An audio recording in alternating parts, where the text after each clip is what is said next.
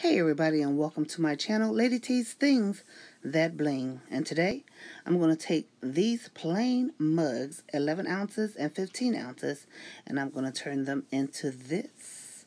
Isn't she gorgeous? Vibrant colors. And this. So if you want to see how I did it, stay tuned. Alright, what you need to do is go to your Cricut Design Space and open it up. And then you're going to choose your image or images.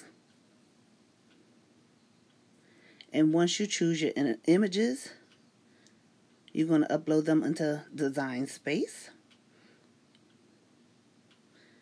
And then what I did was change the size of it to a size 9 so I can get it to a more manageable size so I can shrink it or put it to the size 3. I'm doing both of them 3 by 3. I think that's a pretty good size for these coffee mugs. However, if you like to do yours larger, especially on the 15-ounce cup, there's still enough room for you to probably do a 4, but you would be pushing it with this type of image because of her hair. But it's up to you. I decided to do a 3 by 3. I was more comfortable with that.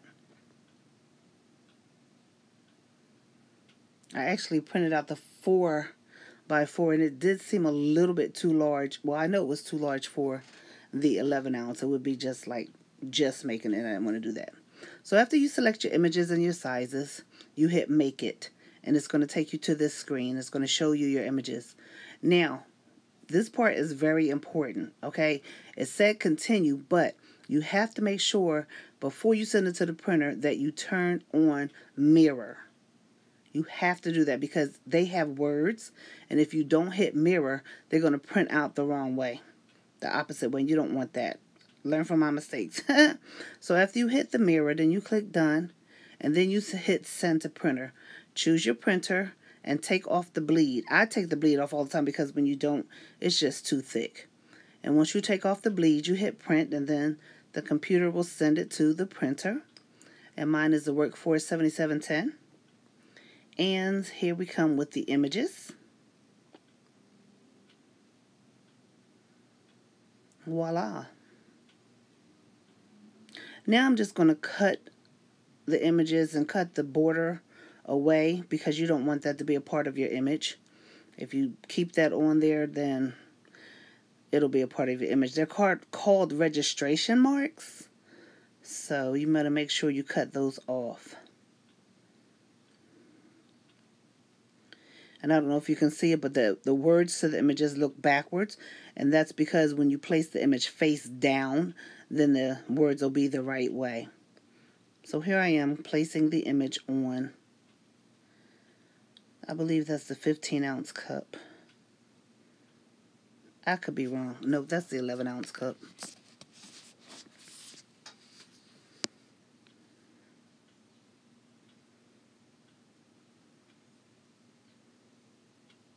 You want to make sure you get it as straight as you can, and that's why I'm putting the tape on there, because I want the tape to hold the image in the place where I want the image to be on there. Because if you don't put the tape on there, you try to wrap it with the parchment paper, it's going to move around. So that's why that tape is good, and that's heat resistant tape. So in case you're wondering what kind of tape it is, you cannot use regular tape with this.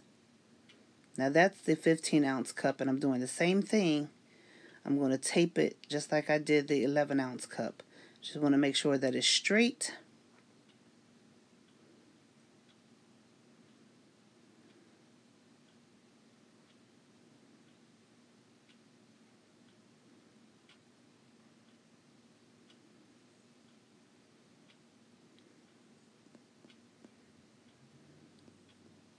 Now I'm putting the parchment paper on as an added layer security.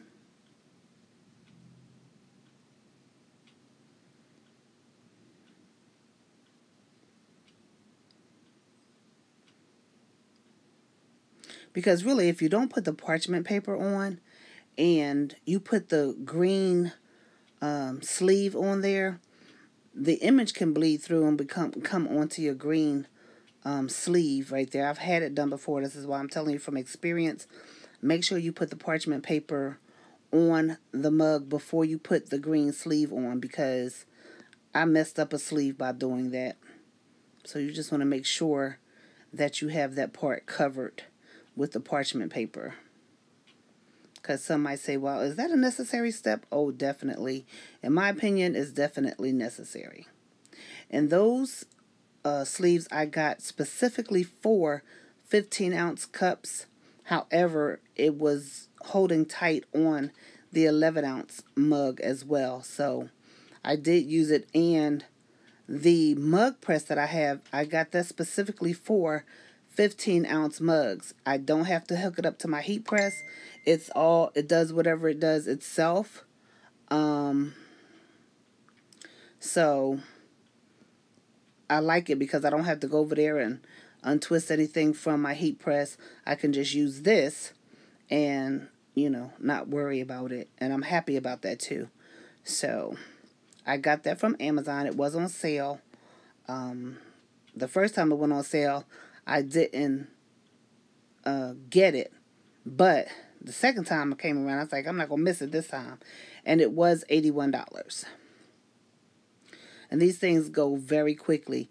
And as you can see, I have on a silicone glove because this heat press is heated to 400 degrees. And when I tell you it's hot, it's hot. So, I've learned that from experience as well. You can't just take it out and start handling it with your bare hands. You cannot do that. And then you can see there, you can see through that paper. And if you can see that well through the parchment paper, that's how it would be as far as, just putting it on there versus not putting it on there. So I prefer to put the parchment paper on there and then put the sleeve on. Oh, wow. Look at that. Vibrant. Beautiful. Beautiful. This is the first time I've had my cups come out this vibrant. And a young lady in Brown Girls Cricket with Charmaine Galloway's group on Facebook. I can't remember the young lady's name. If I can remember, I'm going to try to place it in the comments in the video. But I asked the question in the group, how do I get my images to come out vibrant and beautiful? Because I kept seeing everybody's images coming out and mine kept coming out dull. And she gave me some specific instructions on what to do. And I did it. And that was almost 2 weeks ago when she gave me the instructions. And I finally did it today. And I am so pleased at how this came out. I really am. Yes. So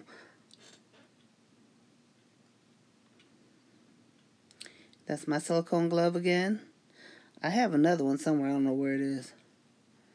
But now that's the 11-ounce mug. And I had to adjust the pressure on this cup press so that the 11-ounce would have enough pressure on it to have the image melt into the cup. I said melt because I couldn't think of the right word. But for the image to be integrated into the cup.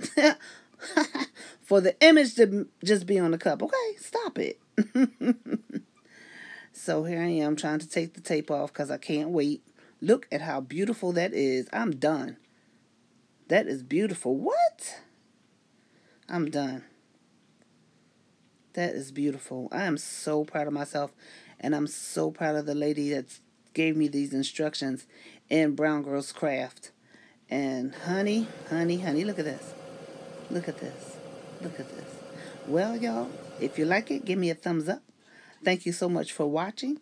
And don't forget to click like, give me a thumbs up, and to subscribe and leave me a comment. All right. This is Lady T signing out. Stay tuned for the next video. All right. Peace out.